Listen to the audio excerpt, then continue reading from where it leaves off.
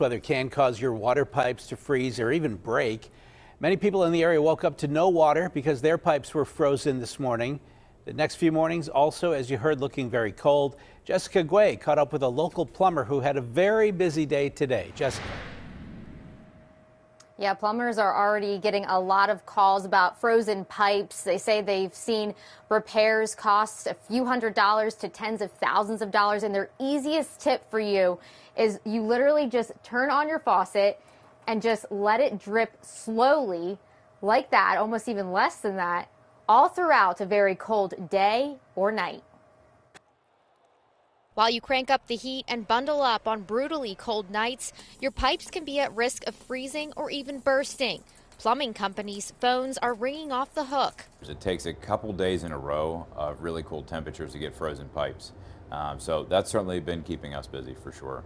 David Wall of Wall Family Heating, Cooling and Plumbing in Carnegie suggests you keep the water moving. If it's these days where we're seeing single digits, that's when I would go and I would turn the faucet to let it drip, and you just let it go consistently. Open cabinets. On their kitchen cabinets, on the bathroom vanity, if the pipes are enclosed, they can open up those doors. Sometimes you can even reach in and feel the cold in that cabinet. So if you can keep the doors open, that can help keep warm air going to those pipes and keep them from freezing. Buy insulation to put over pipes, and don't forget about any outdoor hoses. Shut off your outside hose bib and then take a little bucket, open up your drain valve, and you can drain that out.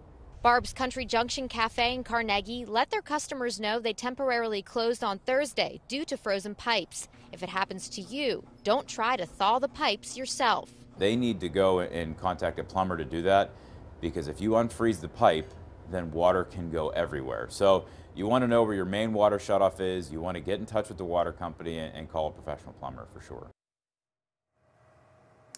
If you're leaving your home for an extended period of time, the Pittsburgh Water and Sewer Authority suggests that you turn off your main water valve and drain the system. You can also call them or your water company for any extra tips on how to stay safe in your home. We're reporting live. Jessica Guay, KDKA News.